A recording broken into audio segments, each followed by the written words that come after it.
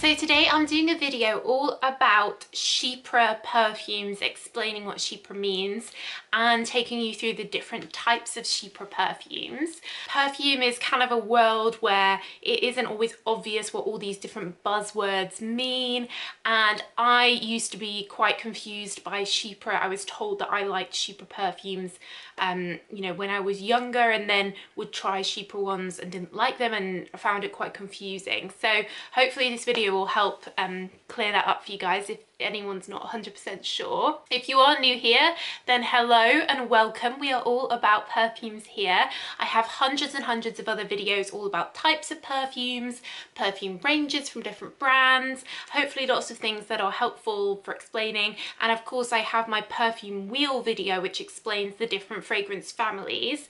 I'll leave that link down below. I guess that doesn't mention Chypre, and there were some questions from that like where's Chypre, so hopefully this will help with that. If you aren't new here, if you're a regular and you haven't subscribed yet, then do hit the subscribe button and show your support. And all the perfumes I mention I'll link down below where you can get them in the US and UK. So Chypre is spelt C-H-Y-P-R-E, but it's pronounced like sheep, you know, bah, sheep, like Chypre. And to be honest, it's a little bit of a confusing and, in my opinion, potentially unnecessary type of perfume. I feel like the fragrance wheel kind of covers things, the fragrance families, and this does add a new element of confusion. I think the way to think of it is like a layer on top of the fragrance wheel. So the fragrance wheel, if you haven't seen my video, is like you've got woody ones, you've got aromatic, you've got green, fresh and citrus ones, fruity, and you've got floral and oriental. So every perfume fits in one of those groups. Chypre is like you could overlay that on top of that to a large extent. So Chypre is actually the French word for Cyprus island in the Mediterranean. So it doesn't mean the cypress tree, which is a common perfume note like cypress from the tree, but it's nothing to do with that. And I think the idea is that it probably originated from, I don't know, you know, Roman, Greek times. Of course, it is very like centered around the Mediterranean. If you've ever been there, there is a smell in the air with all different herbs and green things and flowers, and of course the smell of the sea.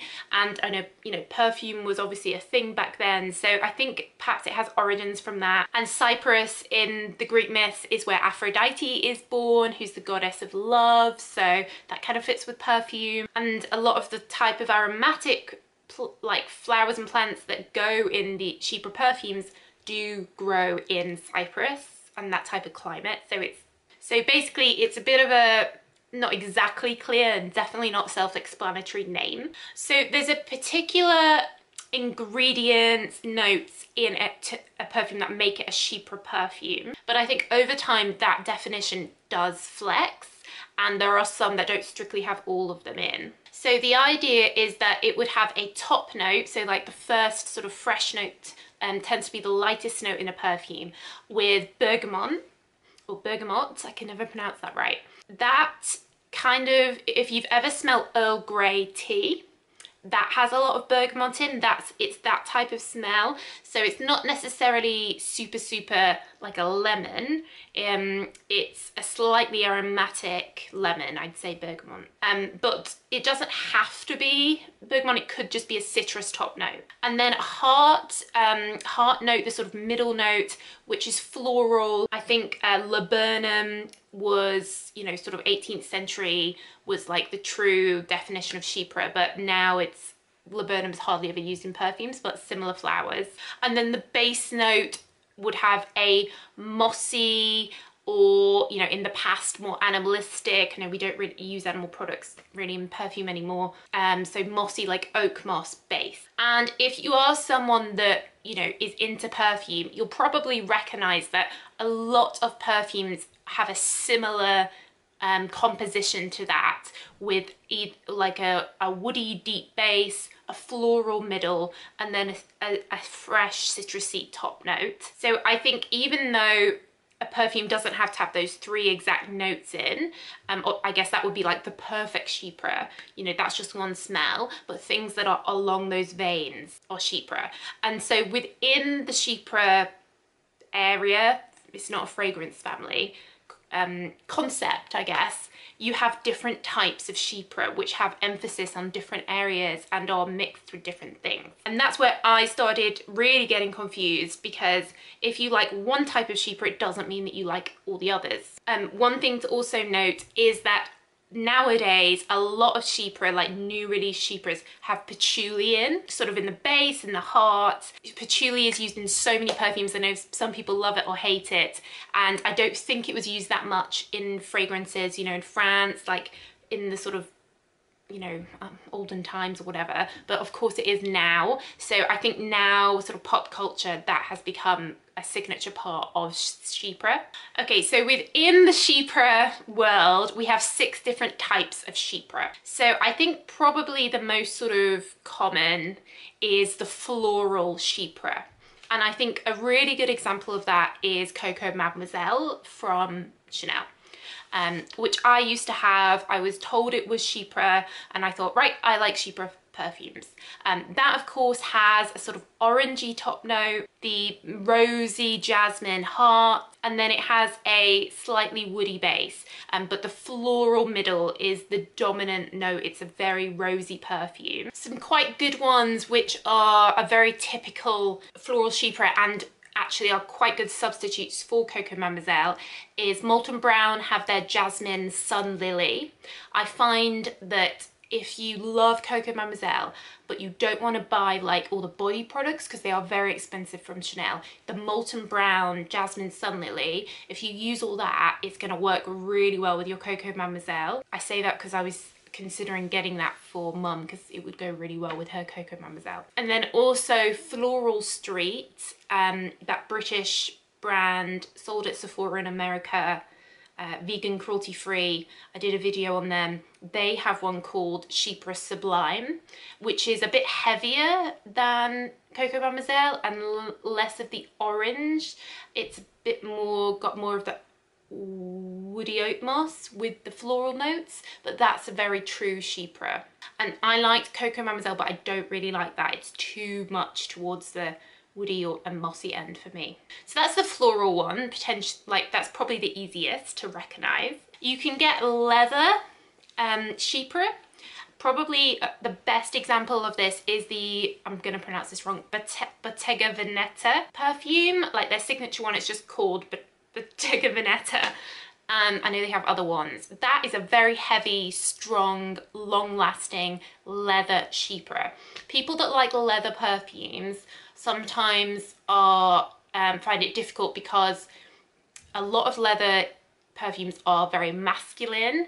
Even unisex ones tend to have loads of wood in, or like a smoky vibe or something, and I would get people coming into the perfume shop where I used to work saying they wanted leather, and then I'd give them these leather ones and they'd say, no, that's too masculine. Probably what they're like is a leather Chypre. So even though it's leather, it's got these floral, it's got the woody mossy undertone, and it has a bit of a fresh start as well on the top note. So I know that that perfume is very successful for people that like that type of perfume. It's a good, strong, long-lasting perfume. You can then get green Chypres, and I think the best example of this is Chanel 19. I hate this perfume. This obviously is quite old. It's been around for quite a while, so it's quite a true Chypre, a green Chypre. It has a real earthy, woody base. It has a bit of leather in, vetiver, and it has the top note of the bergamot and then like really very fresh green, but underneath is all this mossiness, which I hate. And then the middle, it has Lily of the Valley, which I hate, has rose in. So it is a very classic Chypre perfume. It's easy to think, you know, the green liquid, oh, that's just green. It's a green Chypre, so it's not like a sort of light, fresh grass. It's like a oak moss smell. So you can then get more like fresher, where the citrus is the star of the show, Chypres. Arancia de Capri on my wish list is a good example of that from Acqua di Parma.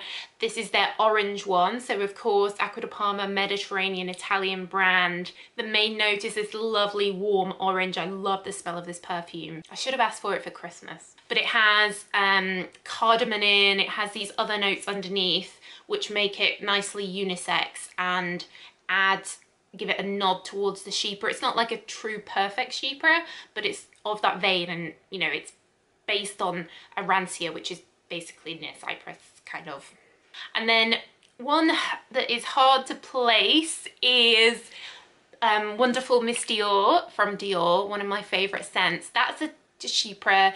It's kind of like Coco Mademoiselle in that it has all the rose, but it also has a lot of fresh notes in, especially the reformulated version that we have now, not the one from like 15 years ago, and certainly not the original Miss Dior from like the 50s. But basically you've got the orange at the top, you've got the floral rose in the middle, and then in the base, rather than the mossy note, you've got patchouli, which has kind of replaced oak moss as the base of most modern perfumes. So I'd say Miss Dior is probably the best example of a modern patchouli perfume, that and Coco Mademoiselle.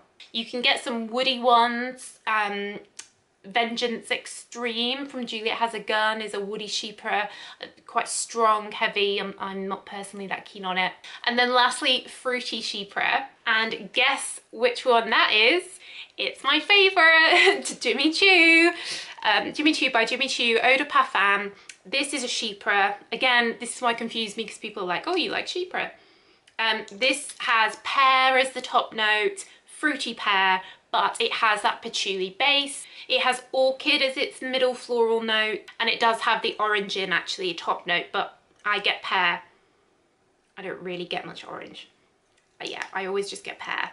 It does have some toffee in, which adds a sweetness, but it's not sickly sweet. It's a fruity perfume. It smells like pear and orange and patchouli. It's amazing. I love it.